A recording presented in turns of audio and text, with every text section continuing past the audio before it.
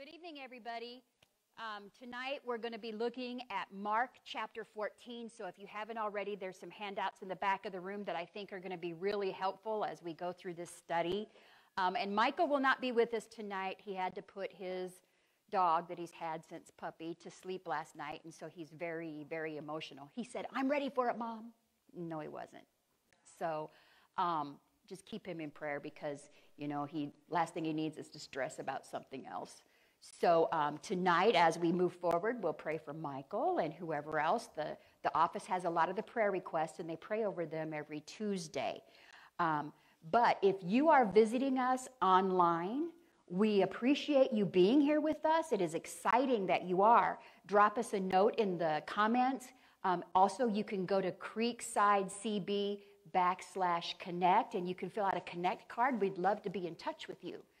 So since Michael won't be here, it's probably a good thing because there's a lot to teach tonight in this chapter, background stuff that will help you understand the significance of what is going on. And as I've said before, I love the Jewish teachings that bring what the Jewish people understood to light in the messianic fulfillment of prophecy. So let's start with some prayer and then we'll go on from there. So Father, tonight I pray that you would anoint this word. Father, let it go out with power and authority. And Lord, may we be amazed at how you have put all things together and work them out, Father, for just the right time. And Lord, we thank you that we have your word to be able to understand it. And we have teachers of old that have shown us what this word could mean and how we can apply it to our lives. We ask you tonight to teach us tonight to apply this to our life and be amazed at who and what you are. I ask these things in Jesus' name. Amen. So I gave you the slides that we're going to cover tonight and the handouts because there's a lot of information in these handouts that are really going to help you. So as an introduction, as we go into chapter 14, Jesus knows what he's going to face. He knows that his friends, the disciples that have been with him, are going to, at some point, they are going to desert him. They're not going to be there with him. He's got to go to that the death is going to be for their sake. When Jesus died, it was for their sake and for ours. So I want you to think about the people in your life that you love more than anything, and some of them may be with you tonight. How would you respond to them if you knew in just a few hours that they would betray and abandon you? That's what Jesus knew. He knew that in just a few hours he would be abandoned and betrayed by some people that he loved the most. How would that make you feel? I mean, when you think about it, the hurt that would be in your heart, and Jesus felt that as he was heading to the cross. And as you hold that response and those feelings in your mind, what does it say about Jesus' love for us that he wants to spend time with us despite what he knows about us? You know, if altars could speak, wouldn't it be amazing what they would say? The things that we've poured out on the altars to talk to God about. And Jesus loves us despite all of that mess. Mark takes us with Jesus right into the hardest part of Jesus' mission. And he has support for this mission up to a point. But again, he faces the cross alone. So we have to ask each other, are we lone rangers? I'm a lone person. I love to be by myself. I don't like to have problem solving from all kinds of people around me. It just muddles my thinking. But are you a lone ranger, or do you prefer to face challenges with a group of people that can help you through those? A partner or a team. Which approach works better in your opinion?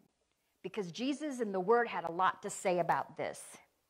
If you look at the scripture in 1 Thessalonians 5, verse 11, Paul tells us, therefore, encourage one another and build one another up, just as you are doing.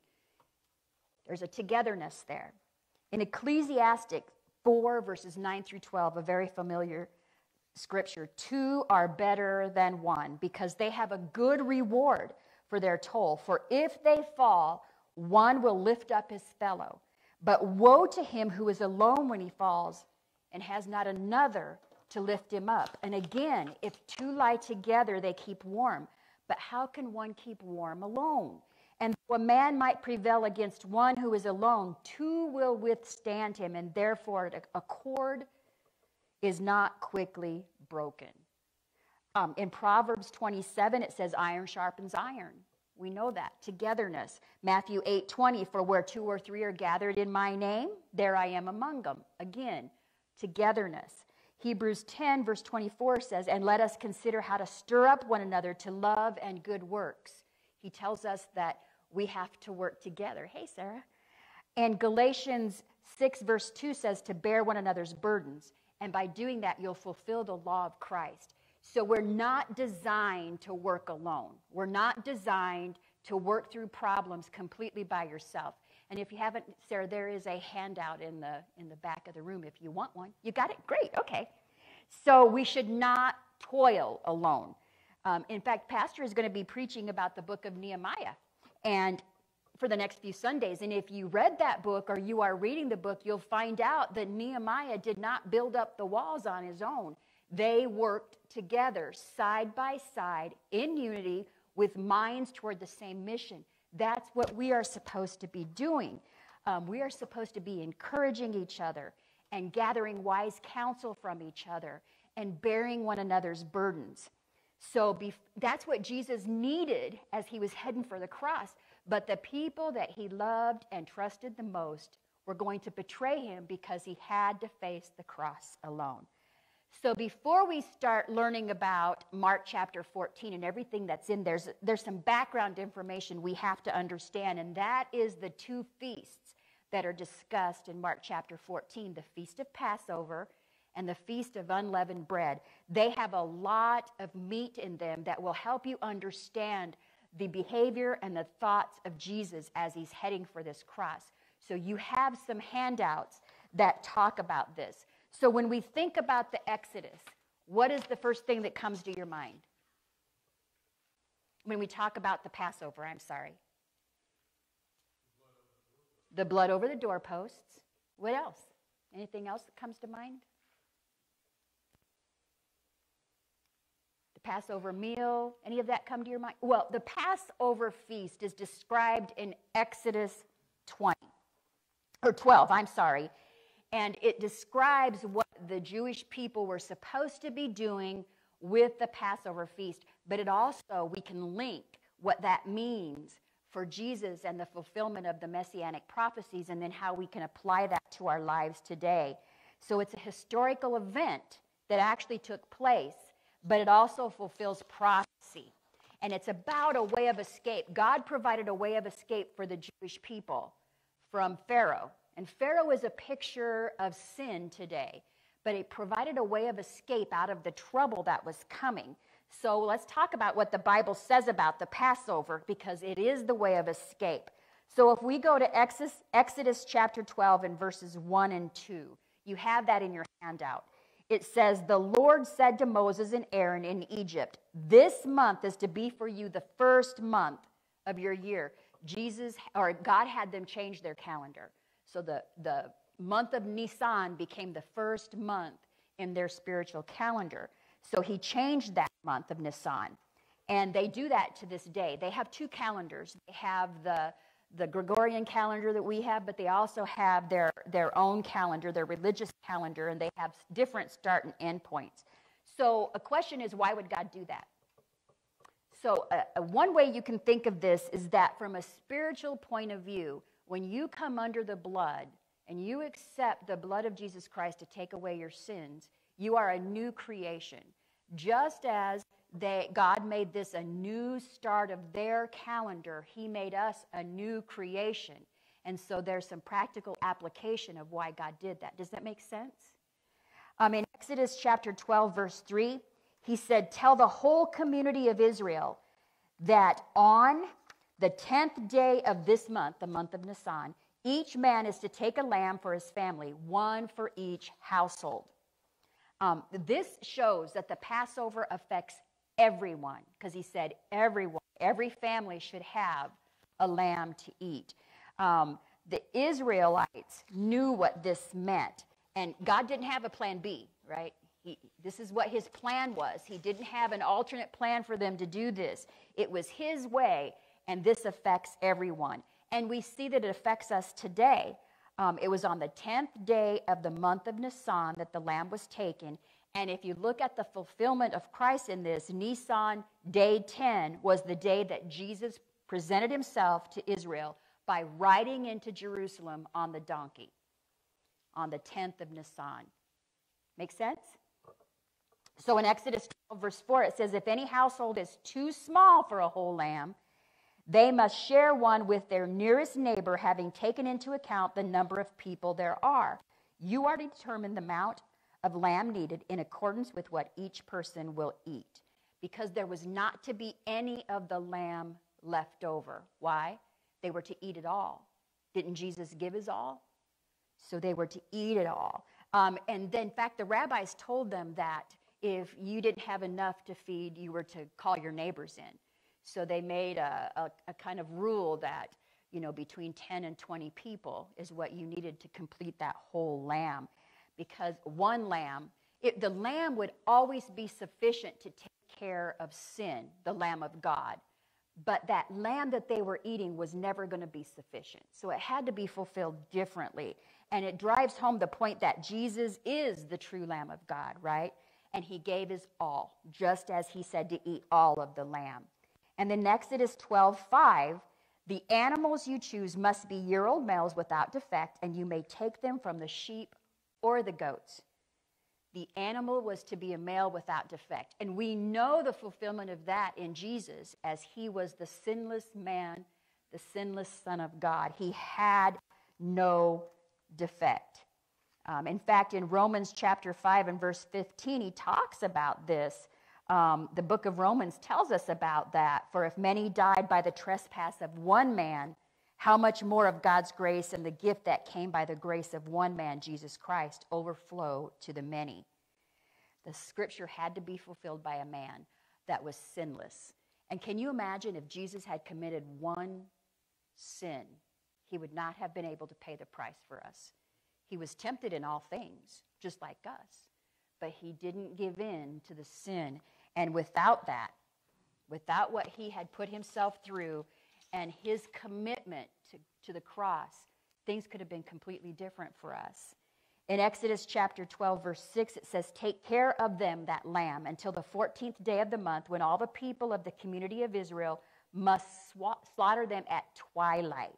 So the people picked out their lamb, and they had to take care of it for those days. They had to inspect that lamb from the 10th to the 14th of Nisan. Could you imagine have a lamb in your house with your children for 4 days, and they were taking care of it, and how beautiful that lamb was, only to find out that was going to be the sacrifice? I mean, I grew up on a farm, and I hated it when we had to slaughter a goat or a pig or a cow, because you became friends with those animals. And those children, that they knew the story. They knew the story, and they knew what they were supposed to do. It would be killed at twilight.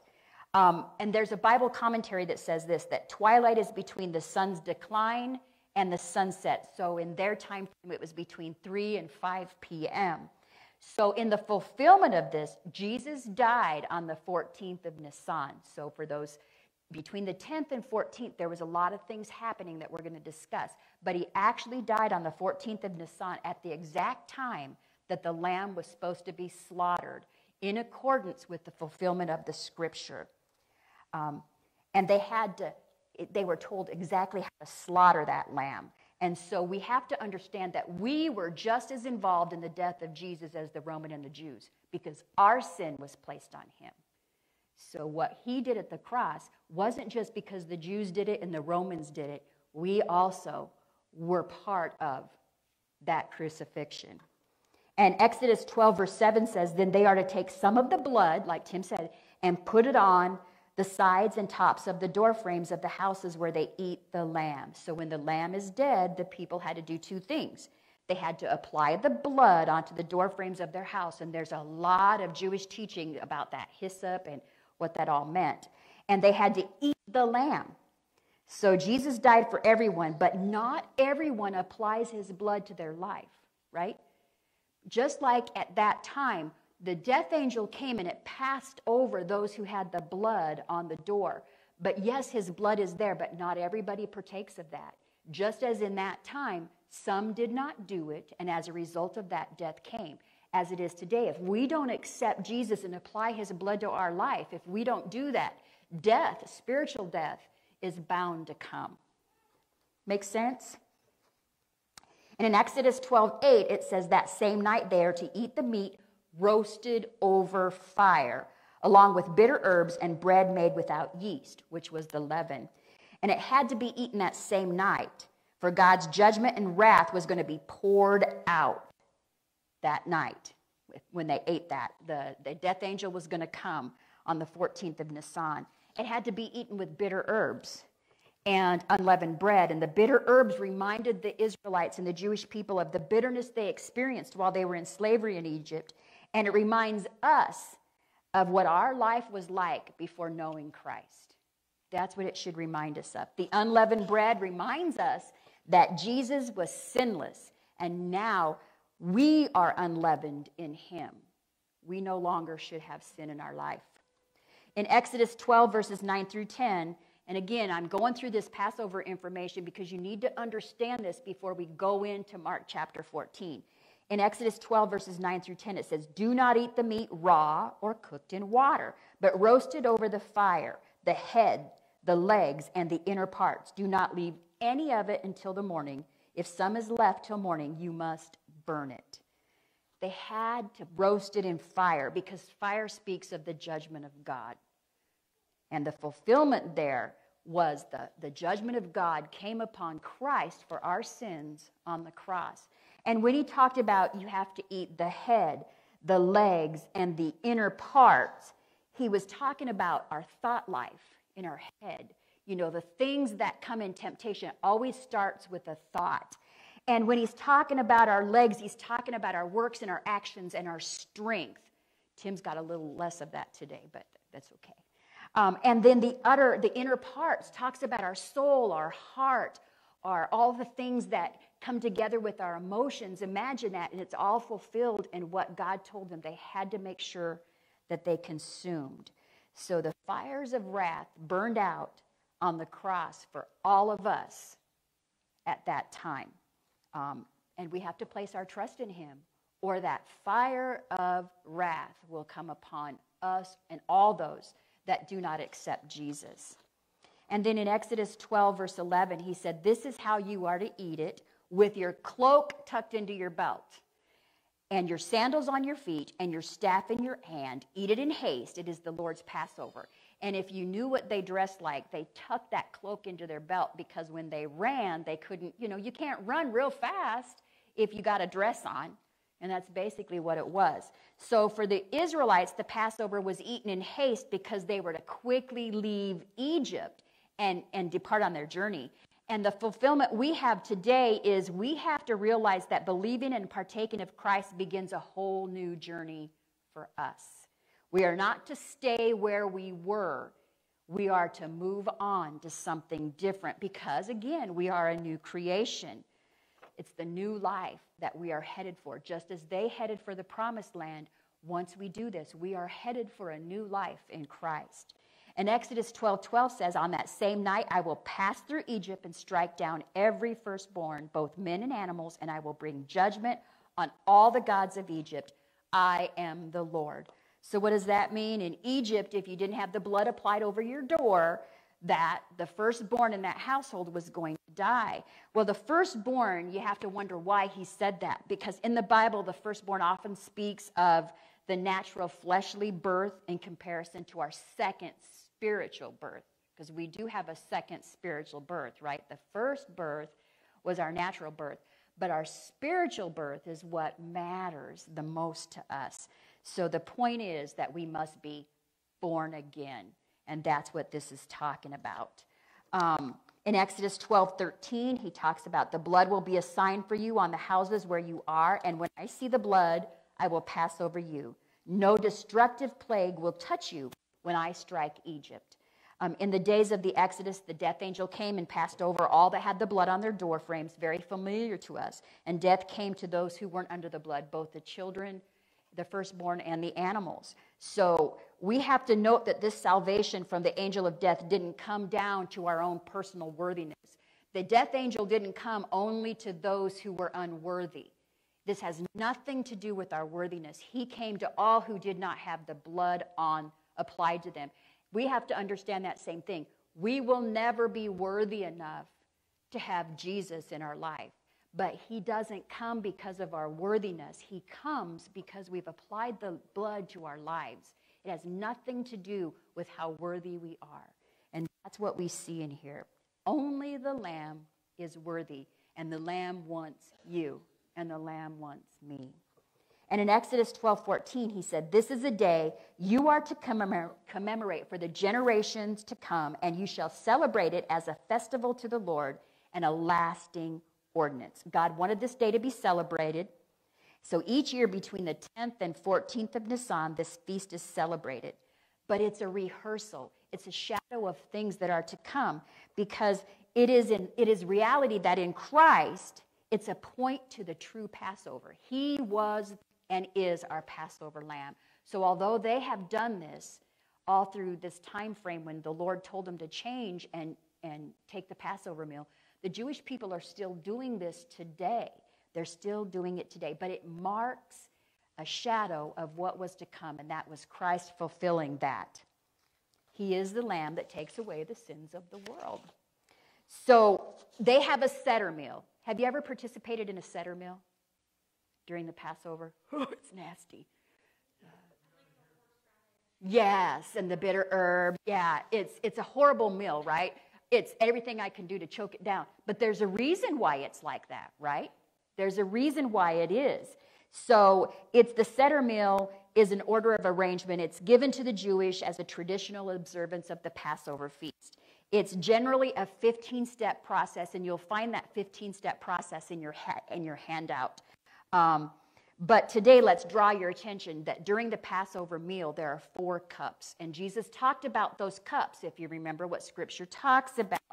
So there's a book called The 7 Festivals of the Messiah, and it's written by Edward Chumney. And he says, during the course of the Seder, the 4 cups of wine that are served to the people present at the Seder meal are used in the following manner. And this is important to understand. Number 1 is the cup of blessing. And you'll find that in Luke chapter 22 and in 1 Corinthians chapter 10. It's called also the cup of sanctification, or the Kadesh. So there's a reason for that cup. So when they drink that cup, they're remembering that there is a blessing. God blesses them. And then the second cup is the cup of wrath. This cup is normally not drank, it's poured out as God pours out his wrath. Make sense? But I want you to understand that Jesus drank that cup of wrath during that meal. He's the only one that can actually drink that cup of wrath for us, right? Because the wrath was going to be poured out on him. The cup of blessing, salvation, or redemption, it's filled to overflowing, symbolizing an overflowing of the Holy Spirit and salvation. I think that's really cool. And then the last cup, if you remember, Jesus said, "I will not drink of this cup again until you see me in the kingdom." It's because it's called the kingdom cup. He spoke of eating and drinking afresh in the Messianic age. He couldn't drink of it because his kingdom had not yet come. But we will take of that cup when we all get to heaven. So it's very interesting when he talks about these things. Remember, during that meal, he broke the bread and he gave thanks. And that's going to be something that we're going to talk about because it's very important to understand what they did. Then they sang a hymn, and we're going to cover that. And we're actually going to listen to the Hallel, which is the hymn they sang on the night of the Passover meal. So that's the first feast that he talks about, the Passover feast. I hope that helps you a little better understand that. We covered it really in depth during our women's meetings, didn't we, Bev? And we really talked a lot about it. So everything starts with the Passover. Remember, he made it their first month. Everything starts with the Passover, and it's all about Jesus. It's not about the meal. It's about Jesus. So then the next thing he talks about is the Feast of Unleavened Bread. And this one just makes my spirit soar. Feast of Passover and Feast of Unleavened Bread they're done. The Passover is one day, and then the Feast of Unleavened Bread is begun on the next day. So in Exodus chapter 12, it continues, for 7 days you are to eat bread made without yeast. On the first day, remove the yeast from your house. They started this process beforehand. Just like you, somebody told you about Jesus. Some plant, some water, and some reap. But they prepared this stuff in advance, just as Jesus was prepared in advance to be our propitiation for sin. This Feast of Unleavened Bread is just amazing. So you aren't to work. It goes from the evening of the 14th. Remember, the Jewish time frame went from 6 p.m. to 6 p.m. or 5 p.m. to 5 p.m. They started their day at night. So it was to be on the 14th at night. So that would be considered the 15th of Nisan. And it went for 7 days to the 21st day. That's when the Feast of Unleavened Bread took place. So we know that it began the day after Passover. And we know by name that it's about unleavened bread. So what does leaven mean? What do we know leaven means? It symbolizes what? Sin, right? Have you ever made bread? Because when you put that yeast in, what does it do? It activates with the sugar, and it starts to puff itself up, you know, and that's what sin will do in our life. A little bit changes everything. So there was a lot the word has to say about leaven. It's a fungus, believe it, it's a fungus, and it causes the dough to rise. And we know that several times in the Bible, including Paul, taught that a little bit will leaven the whole loaf. It doesn't take much to make it puff up. So Paul said that in 1 Corinthians chapter 5. He said, your boasting is not good. Do you not know that a little leaven leavens the whole lump of dough? And he told us to clean out the leaven so that you may be a new lump in Christ, just as you are in fact unleavened. For Christ our Passover also has been sacrificed. Therefore, let us celebrate the feast not with old leaven, nor with the leaven of malice and wickedness, but with unleavened bread of sincerity and truth. So we are to use our sinless life when we can be. I mean, it's hard to be sinless, let's be honest. None of us go through life without sinning, even after we come to Christ. But it's clear that this is a type of sin. And we know it. He uses that because the properties, they spread and they influence. Yeast spreads and influences everything around it. And when I love the first scripture in Psalms where it goes from this. It talks about when you stand and listen, and then you sit in the counsel of the wicked. It goes through a process. You're walking by and you hear something, and your ear gets a little tickled, and then you have to stand there and listen to it, and then you wind up sitting down, and then you're fully consumed in it. Well, leaven will do that. You know, that it spreads. Sin spreads in your life. I mean, sometimes we get a little calloused about it. But we know that he talks a lot about leaven and its use and its comparison to sin. So there are some things that the scripture talks about leaven, and we learned about them earlier. Jesus talked about the leaven of the Pharisees. Remember that? The leaven of the Pharisees was hypocrisy. They say one thing, but they live another way. That was the leaven of the Pharisees. The leaven of the Sadducees, they were spiritual skeptics. Remember, they didn't believe in angels nor life after death. They didn't believe in resurrection. And so they were spiritual skeptics while they maintained a show of religiosity. That was the leaven of the Sadducees. And then the leaven of Herod, we talked about that too. There are several warnings when he talks about the leaven of Herod. One is against the desire for worldliness and power that easily spreads. And the other is wanting to see spiritual signs. Remember, Herod wanted him to perform for him. He wanted him to perform a miracle for him. That was the leaven of Herod. But Paul added some leaven things. Paul added the leaven of legalism. How many of us have ever been brought under that construct, the level of legalism? Boy, was I raised under that. And then the leaven of morality. So many times in today's world, they take the immorality and they change it. But you have to look at what those words meant in the Greek and in the Hebrew to understand exactly what he was talking about. I mean, they lived in a world of immorality then. So do we. So do we. And then we go on to know that because the Passover took place, that he was sacrificed, that Jesus not only was the Passover lamb, but he is our unleavened bread. It talks about Jesus as the sinless, no leaven in him, sinless. So Jesus fulfills that. And he talks a lot about it in the scripture. But let's go through what the Jewish observance of the Feast of Unleavened Bread and the personal application. So I love this part of it. This is what Chomny talks about in his book. The preparation for searching and removing the leaven from the house actually begins before Passover. Again, that preparation. Some water, some plant, some reap. First, the wife thoroughly cleans the house to remove all leaven from it. And then, this is a symbol of sin. Remember that, leaven is. And in cleaning the house, the wife is instructed to purposely leave 10 pieces of leavened bread in the house, 10 small pieces. Then the father takes the children. This is a great way to teach kids because they involve the children in this festival. Then the father takes the children along with a candle and a wooden spoon, a feather, and a piece of linen cloth. What do those have in common? So he takes those things and he searches throughout the house for the 10 pieces of leaven. And by nightfall on the day before Passover, they do a final and comprehensive search for the leaven. And at this time, the house is completely dark except for the candles. And once the father finds the leaven, he sets the candle down by the leaven and lays the wooden spoon beside the leaven.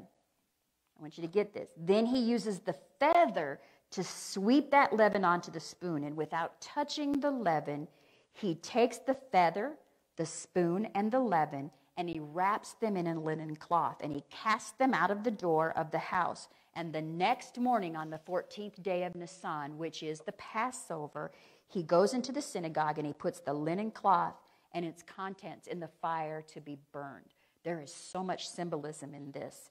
So I want you to look at this. The personal ongoing aspect of this feast is expressed by Jesus being our unleavened bread. He is sanctified, he is holy, and we are supposed to walk like that in sanctification and holiness. And we keep this feast by constantly searching in our heart and getting rid of the leaven. We get rid of the sin in our lives. So what do the candle and the spoon and the linen and the feather mean? Well, the candle, it symbolizes the Word of God, right? It lights your path. It symbolizes the Word of God. And the work of the Holy Spirit is symbolized by the feather, because what do we think of when we hear of the Holy Spirit? We think of a dove, right? So the feather symbolizes the Holy Spirit. And then the spoon is a symbol of the cross, the wooden cross that Jesus would be nailed to. The linen symbolizes when Jesus was in the tomb, he was wrapped in linen. Do you see the correlation there? I think this is so cool. So you see all the elements there of the unleavened bread. So Jesus also did something. Did Jesus actually adhere to this feast? Well, what does Jesus call the temple? He called it his Father's house. And remember, they were to get all the leaven out of their home. Remember, there were 2 times when Jesus went into the temple and he got the people out of there. Remember the money changers and those that were selling things that they shouldn't have been selling? When do you think that happened? It happened in preparation for removing the leaven from his Father's house. And so in the Word, it tells you that it happened around Passover. And then in Mark, right before Jesus goes to the cross, this same thing happened. He went into the temple and he cleared it out. We talked about that a few weeks. He took those whips and he cleared out the temple and got rid of the leaven out of his Father's house. That's the spiritual thing that you can see. So did Jesus celebrate this when he was ready to go to the cross? Absolutely. He celebrated it by going to his Father's house and getting rid of the leaven.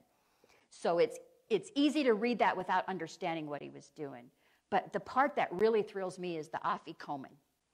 The afikomen is so neat. What they do in the home is they take 3 pieces of matzah bread. You know what matzah bread looks like? You'll see a picture of it in your slide. But the matzah bread is that unleavened bread. It looks like crackers. And it has holes in it where it's been pierced. And it has stripes where it's been baked. What does that remind you of? He was pierced for our transgressions. And by his stripes we are healed. So that matzah bread symbolizes Jesus. But they take 3 pieces of matzah bread and they put it into a linen cloth. Okay? What do those 3 pieces symbolize? The Father, the Son, and the Holy Spirit. Well, what they do is they take out the second piece of the matzah and they break it in half and they put it into a linen cloth. What does that symbolize? His body is broken for us, right? He did that. His body is broken for us, and that is just amazing. And then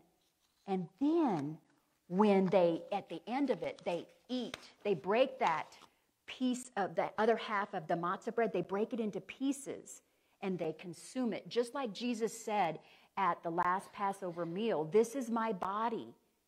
He broke it, and he asked them to eat it. They talk about the loaves in the Passover and the unleavened bread feast when Jesus was getting ready to go to the cross. But that second piece of bread, that second piece of matzah is broken into pieces and we are to consume it.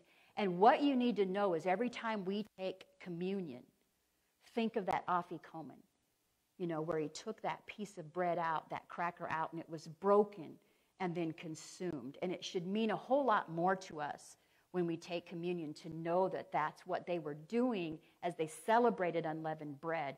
And this is the sorts of things that were happening in Mark chapter 14 as we enter in to look at that. So we know that unleavened bread points to Jesus. He is the bread of heaven. How many times did he tell us that? He is the bread of heaven. And he showed that by going to the cross for us. So let's go into Mark chapter 14. And you can read those handouts, and I think it'll really help you understand a little bit more.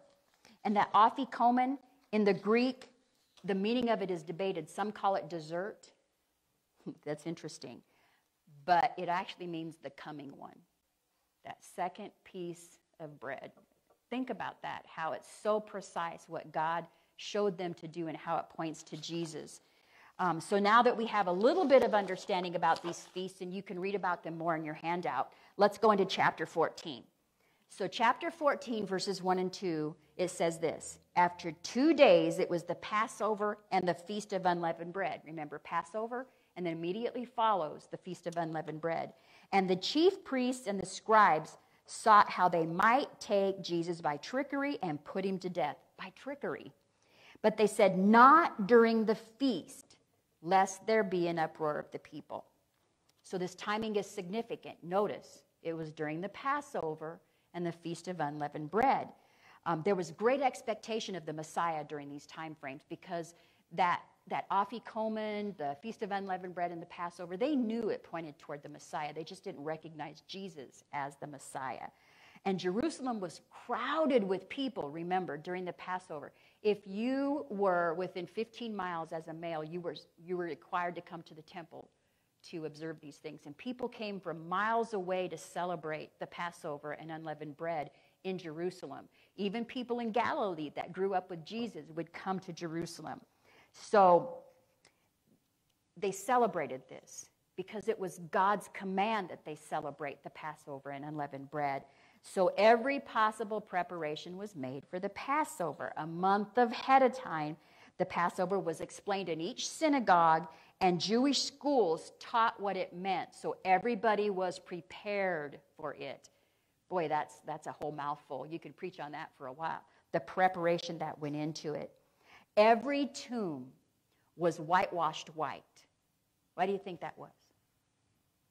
It's really interesting. What if you were coming into Jerusalem and accidentally rubbed against a tomb of someone who had died? What would that make you? Unclean. Therefore, you couldn't celebrate the Passover or unleavened bread. You would have to go through a cleansing ritual first. So they would whitewash the tombs so that people could see them and not accidentally touch something that had died. That's a lot right there. So they did this. They prepared for it. But they said they were planning on how they might take him through trickery. You know, could they trick him into coming in? They plotted the murder of Jesus ahead of time. They didn't even fear God. Think about that. They were plotting the murder, and they knew a lot of what Jesus had been teaching was truth. They knew the scriptures, so they were plotting to kill this man. They feared the people, but they didn't fear killing the Son of God. They feared the people, lest there be an uproar of the people. They didn't want to do it during the feast because they were afraid of what the people might do. They were not afraid to murder the Son of God, but they were afraid of the people of the city of Jerusalem. They were trying to do a politically smart thing. That'll preach in today's world. So they said, not during the feast. They did not want to kill Jesus during the Passover, but they ended up doing it anyway. Right? They said not during the feast, but it happened anyway. These men that plotted against Jesus were up against prophecy and God himself and putting these things together. There's nothing they could do to stop what was going to happen.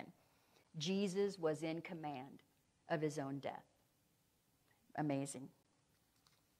They originally, and you can read about this in the book of John, they originally planned to seize Jesus during the feast, but when they saw the popularity of Jesus during the triumphal entry, they knew better. He was very popular during that triumphal entry, remember? But they chose not to do it then because, again, they were afraid of the people. Then their plan changed when Judas, someone he loved and was going to betray him, he arranged a private meeting with them. Everything changed, right? So then we go to verse 3. And being in Bethany at the house of Simon the leper, as he sat at the table, a woman came having an alabaster flask of very costly oil of spikenard. Then she broke the flask and poured it on his head. First of all, let's talk about the house of Simon the leper. Would Jesus have gone to a house with a man who was full of leprosy during this time frame? No, it would have made him unclean. Simon the leper is believed by Bible commentaries to be the man that Jesus cleansed of leprosy back in the beginning of the chapter of Mark. He cleansed him of leprosy, and he told him to go and present himself to the priests for cleanliness rituals. And he is the father of Mary, Martha, and Lazarus. Did you know that? And he wasn't a leper, just like we call blind Bartimaeus, right? He wasn't blind. He'd been healed of it. But we recognize when they talk about blind Bartimaeus, we recognize who he once was and who he is now, just like Simon the leper. Jesus did not go into the house of a man who had active leprosy. It's just that it's easier to recall who he is by calling him Simon the leper. So who was the woman that poured out this oil that he's talking about? It's Mary. No. It's Mary, the brother of Lazarus and Martha. How do we know that? Because the scripture tells us in another book of the Gospels. It's Mary that did it. She is the one. There are 2 times when oil is poured out upon Jesus, right? Don't confuse this with the one where she broke the alabaster box, the woman did, and poured it on his feet and wiped it with her hair. That's not this time. This is right before his death, when she broke this oil and poured it upon his head. This is different than with the original one. So, John talks about this in John chapter 12, and that's where we find out that it's Mary of Bethany, which is Mary, Martha, and Lazarus, as you know them, the sister of Lazarus and Martha. So you understand now the connection between them? And remember, this is a very rich and influential family. You know, these were friends of Jesus. And it wasn't that same event as that sinful woman. It's just, this is totally different, and a lot of people confuse them. And we do not know that that was Mary Magdalene that did it. We don't know that. You know, they don't name the woman. So this alabaster flask of very costly oil was an extravagant display of devotion to Jesus. It really was. Spices and ointments were used in investments. They were small, they were portable, and easily sold. In fact, olive oil was so common in Jerusalem that it was used as a form of currency. But this is a different kind of oil. She broke the flask and poured it on his head. It was a small bottle with a dab of oil in it. And here she went much further than just the customary greeting. She poured, because what the custom was, when somebody came into your home, you anointed their head with oil. We see that happening when we pray for people, right? But she went further here. She poured the entire flask upon his head. Big time difference. It's wonderful. And this was a very perceptive aspect. In fact, she sat and listened to Jesus when he taught, right? Remember the story. Martha was all upset because she was doing all the work, but Mary sat at the feet of Jesus and learned. And very clearly, she heard what he was teaching, and she knew that Jesus was getting ready to lay his life down because he'd been teaching about it, right? So she anointed his head with oil. And what does Jesus say about that? You know, he tells us that she anointed him for burial. And shouldn't it be that a king should be anointed? How many times do we find in the Old Testament where a king was anointed? And here we see the king being anointed by this flask of oil. And she did it without a word. So we don't see Martha, we don't see Lazarus in this story. We just see Mary anointing Jesus. And when she was finished, she didn't look to the disciples and ask them what they thought. She just poured the oil out. So this is really interesting what she did. Let's talk about some anointing oil. And the most common oil, again, I said that in Israel, was olive oil. And oil was used for sacred events when the priests were anointed and when the kings were anointed. The pouring of the oil over God's chosen, the representatives that God chose in the Bible, had significance.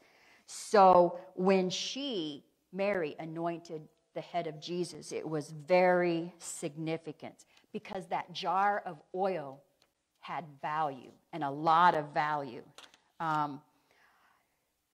Jesus had been identifying himself all throughout the book of Mark as the Son of God. He told them over and over again. He'd been, telling people, and he was revealing himself of that. Mary heard that, and she believed it. She believed in who he was. So he was on the cusp of his crucifixion, and she anointed him. Here's the reaction in verses 4 through 9. But there were some who were indignant among themselves and said, "Why was this fragrant oil wasted? For it might have been sold for more than 300 denarii and given to the poor." And they criticized her sharply. But Jesus said, "Let her alone. Why do you trouble her? She has done a good work for me, for you have the poor with you always. And whenever you wish, you may do them good. But me you do not have with you always. She has done what she could. She has come beforehand to anoint my body for burial. Assuredly, I say to you, wherever this gospel is preached in the whole world, what this woman has done will also be told as a memorial to her." And every one of you recognize this event, right? Those were indignant. Some were indignant. Who was that specifically who began the indignant reaction? In John chapter 12, it tells us that it was Judas who began that kind of revolt about what she did. He was indignant about the expense. Why? Why do you think he was worried about the expense? What was Judas? And also what? And he was a thief. He was a thief. He was a thief, and Jesus knew it, and he still called him. That's amazing. That is amazing. But they criticized her sharply. And it's easy to criticize those who did good works. It's easy to criticize those who are gone all out for Jesus. It really is. But it wasn't just Judas that criticized her. He started it, but the word says that they criticized her sharply. How easy is it for us to get involved with someone who's been offended, and they gather other people to come along beside their offense?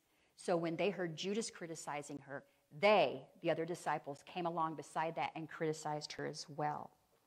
Each one looked at that oil on Jesus' head, and they considered it wasted.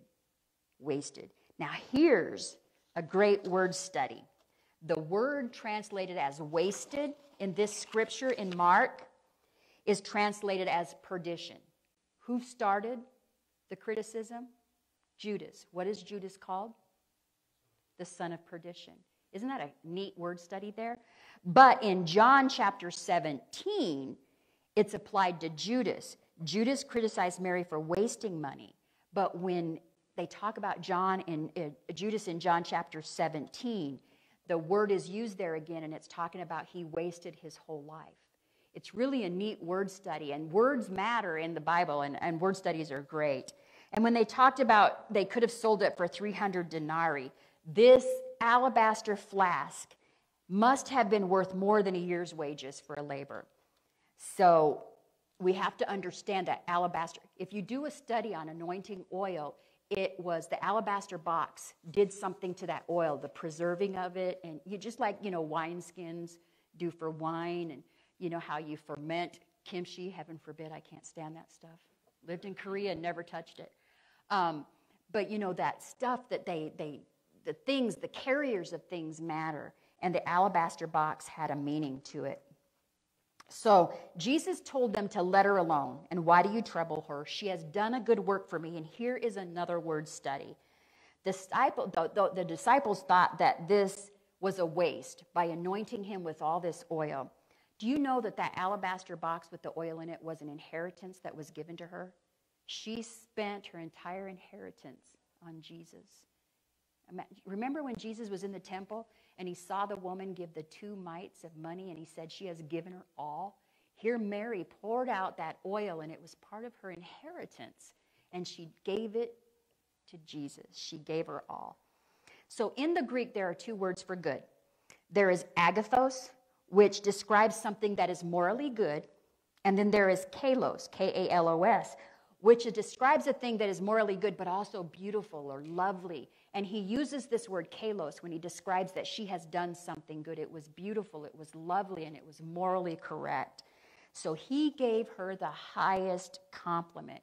She has done what she could. She gave her all. And God expects no more from us, to do what we can, right? And we make excuses for not doing what we can all the time. I don't have time. We need people to help with the car show. They still need people to sign up. So do what you can. Give it your all. Nobody expects you to do over and abundant and wear yourself out doing things, but do what you can and help out. And you can do that today by signing up to help out at the car show. Just as simple as that. So there is no higher commendation than Jesus said, you did all that you could. So she has come beforehand to anoint his body for burial. So it was all the more precious because it was planned. She came beforehand. And this was a spontaneous moment where she seized it, but she planned it beforehand. Remember, I told you she listened to the teaching of Jesus. And so she knew what she was going to do, and what happened? She was criticized for doing what she was doing. So never feel less than when you're criticized for doing something for Jesus. I get it all the time. I can tell you right now, my family they drive me crazy with the criticisms. But it doesn't matter because someday Jesus is going to tell me that what I did was kalos. It was all I could give, and it was beautiful. And that's why we need to think of it. Think of it that way as you're doing something for Jesus. So that he anointed, when people are buried, they're anointed with oil. And she anointed his body for burial. And wherever she goes in the world, remember, anywhere the gospel is preached, what she did is discussed. And he said that, he prophesied that. Wherever this gospel is preached in the whole world, she will be remembered for what she did. It's amazing what she did. And as you study that out, if you have time, about the alabaster box and the oil that she used and what happened as a result of that, the prophecy that was fulfilled, it's amazing. And it just makes the scripture come alive for me. This is why I love the scripture. You dig out the truth, but you have to go back to the customs and understand why they did what they did. And it became a memorial to her. See, the disciples longed for fame and influence. Remember as they were walking, who's going to be the greatest in the kingdom, and they were arguing over that? They wanted fame and they wanted influence, but they didn't get that. Mary got fame and influence by the simple act of anointing Jesus' head. So those that are seeking fame and influence often don't find it. And those that are just doing things out of the goodness of their heart, people remember those things. So it doesn't matter. You don't have to be a showboat for Jesus. You just have to love on people and love what you're teaching them, and they're going to remember that. Remember, some plant, some water, and some are going to reap the benefits of that. So that's what was going on here. And I love that part about it. So let's end up with these last few verses.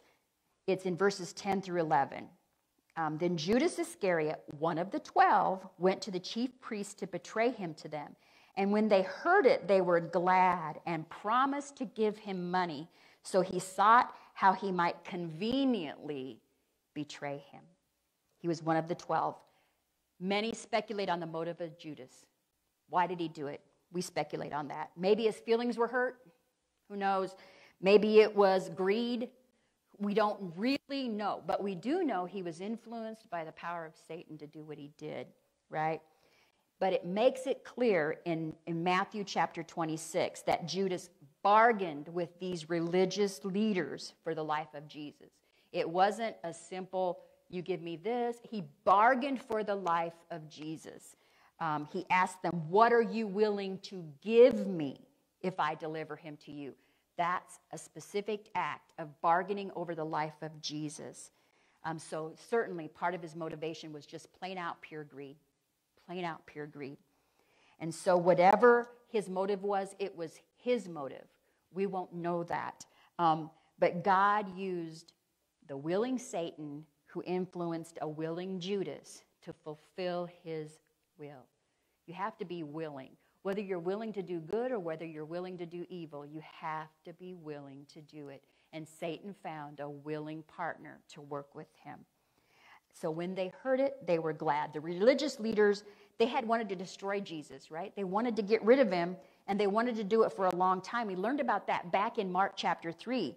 But now they had an ally and a disciple, one of his inner circles, that was going to betray him.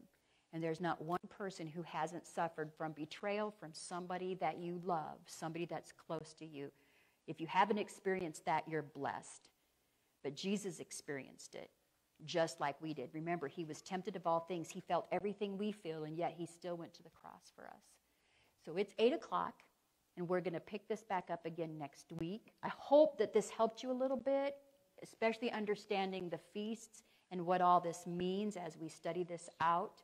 And we'll finish. This is a long chapter in Mark chapter 14. There's 66 verses, I believe. It's a long chapter, so we'll be here for a little while, and we'll park there for a bit. But I hope it helps you understand just who Jesus is and what he did for us. Did you want to say anything, Pastor?